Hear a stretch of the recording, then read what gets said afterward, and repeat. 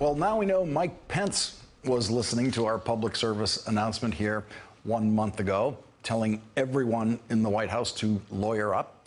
The first person in the White House to hire a private criminal defense lawyer was the president's son-in-law, Jared Kushner, who actually hired Jamie Gorelick last year during the transition. Jamie Gorelick was the deputy attorney general in Bill Clinton's Justice Department and a Hillary Clinton presidential campaign supporter. The latest breaking news report tonight is from the Washington Post, revealing that the special prosecutor is investigating Jared Kushner's business dealings. Previous Washington Post reports had indicated that the special prosecutor was looking at the business dealings of Trump associates, but this is the first confirmation that Jared Kushner is under investigation. Sari Horwitz, one of the reporters who broke that Washington Post story, will join us in a moment. The news that Vice President Pence has hired a criminal defense lawyer and that Jared Kushner is under investigation comes 24 hours after the Washington Post reported last night that the president himself is now the subject of an obstruction of justice investigation by the special prosecutor. The Washington Post's reporting last night was based entirely on anonymous sources. It was followed by a New York Times report also based on anonymous sources that was a bit more tentative about whether the president was the subject of an investigation. Then this morning at 6:55 a.m., a named source came forward to confirm that the president is under investigation. President Trump tweeted, "They made up a phony collusion with the Russian story, found zero proof, so now they go for obstruction of justice on the phony story." Nice. With that nice tweet, the president himself confirmed that he is indeed under investigation and once again proved to every Washington law firm that rejected him as a client that they were right to do so. President Trump is the most publicly unmanageable public official as a client that any Washington criminal defense lawyer has ever seen. And so President Trump is stuck with the same old New York lawyer who has been on the losing side of some of Donald Trump's best-known cases, the Trump University fraud case, in which President Trump ended up having to pay $25 million to the students that he defrauded, the baseless libel cases he brought against Bill Maher and against former New York Times reporter Timothy O'Brien, those kinds of cases.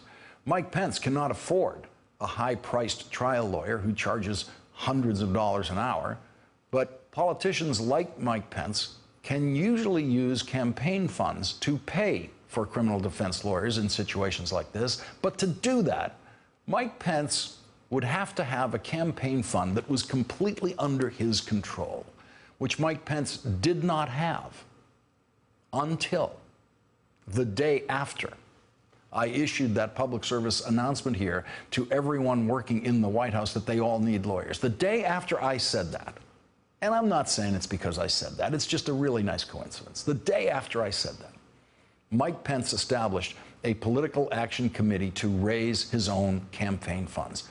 At the time that he did that, I said that it seemed kind of peculiar that the vice president would do that, and it could be read as a clue that the vice president thought that maybe he wouldn't be running for re-election as vice president in his next political campaign, that perhaps something would intervene and change his status, something like, say, impeachment, and that maybe he would be running at the top of the ticket, and he needed to be in control of his own campaign funds, needed to plan for that possibility. So he established his own campaign fundraising arm. And now, tonight, that seems very naive to me, now that the Washington Post has reported that Mike Pence has spent the last several weeks interviewing lawyers before making his final decision to hire Richard Cullen, a former federal prosecutor.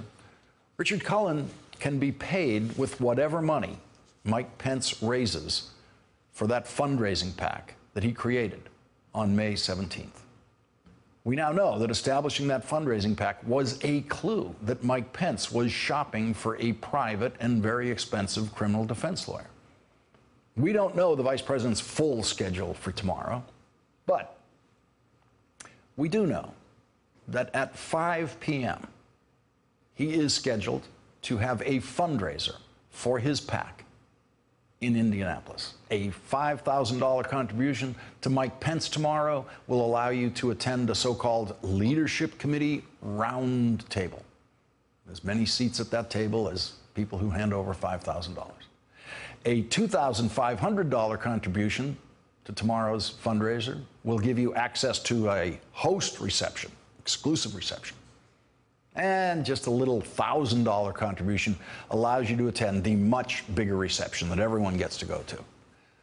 And the $1,000 contribution will pay for maybe an hour of Mike Pence's criminal defense lawyer's time.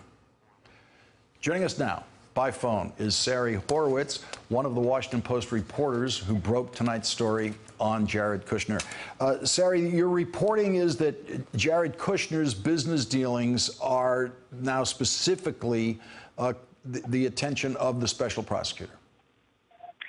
Yes. Good evening. Yes, the Washington Post had previously reported that investigators were looking at meetings that Kushner held with the Russians in December, first with Russian Ambassador Sergei Kislyak, then with the head of a state-owned Russian bank. At that time, it wasn't clear if the FBI was investigating his business dealings, as it is with, they are also looking at the financial dealings of other Trump associates, like Michael Flynn, the former national security advisor, Paul Manafort, former campaign chairman, etc. But we have now learned that they are indeed investigating the finances and business dealings also of Jared Kushner. Sari, what does this mean now about the scope of the investigation, which was begun as an investigation of Russian interference into the election? I think it's expanding, and we saw that last night in our report, where we we published a story saying that the special counsel was looking at obstruction of justice, possible obstruction of justice of the President of the United States. You can see that is growing from, it started as a counterintelligence investigation and then into an investigation about possible collusion, coordination between Trump associates and Russian officials to interfere in the 2016 election. And now we can see it's going into the area of finance and obstruction. Sorry, I want to go ahead. Go ahead. I just want to comment on what you read from Rod Rosenstein, the statement that went out tonight, which I found fascinating, a bit bewildering. I've never quite seen anything like it, because it's interesting that we, and I'm a beat reporter, we check our stories with the Department of Justice. We run them by, and in this case with the special counsel, we go through, we tell them what we're writing, we give them an opportunity to push back or to tell us where we might be wrong, and they are just repeatedly declining to comment. Yeah, so let's go through that for a second. I just want to read Rod Rosenstein's statement again, because it is the breaking news of this hour. He issued a statement, which is very unusual for the Attorney General, Deputy Attorney General in his position to do with this ongoing investigation. But there have been a series of leaks, especially published by the Washington Post in the last couple of days, that he seems concerned about. He issued a statement tonight at 9:22 p.m. saying, Americans should exercise caution before accepting as true any stories attributed to anonymous officials, particularly when they do not identify the country, let alone the branch or agency of government with which the alleged sources supposedly are affiliated. Americans should be skeptical about anonymous allegations. The Department of Justice has a long-established policy to neither confirm nor deny such allegations. But Sari, you're saying that there are instances when you get this information from anonymous sources that is about Justice Department business like this, where you then work on the story, you then present what you have to the Justice Department, and even though their policy is to not confirm or deny, that there are times when they might, off the record, push back very forcefully, indicating to you that what you have may not be true. In those instances, how does that affect what you publish? Well, absolutely, there are instances like that. I've been covering the Justice Department for nearly 5 years, and I've been a reporter for more than 30.